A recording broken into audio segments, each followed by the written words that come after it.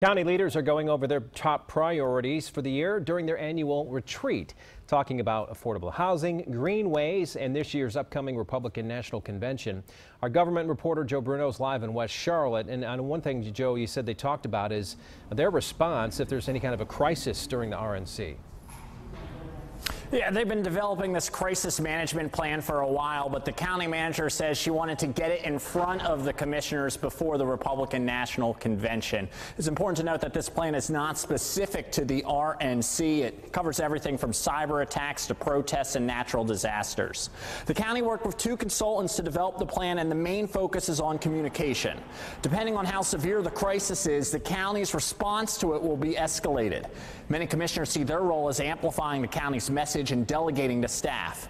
Leaders are preparing for all situations and are glad to receive risk management training ahead of this major event that will bring tens of thousands of people to the city.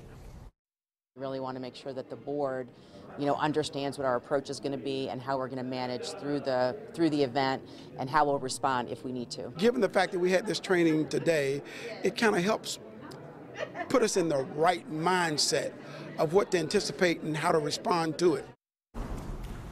There may be a budget component to all of this in the future, looking at ways to beef up IT security and other areas that may be targeted. Scott.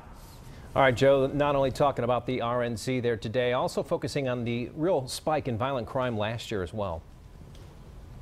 Yeah, the county health director said that she believes it's a public health crisis, this rise in violent crime. But when she was asked whether or not the county's response is similar to a crisis, she said probably not. So commissioners really want more urgency here. They want more programs in place that will really treat this as the escalated issue that it has become. Scott. All right, our Joe Bruno live tonight. Thank you, Joe.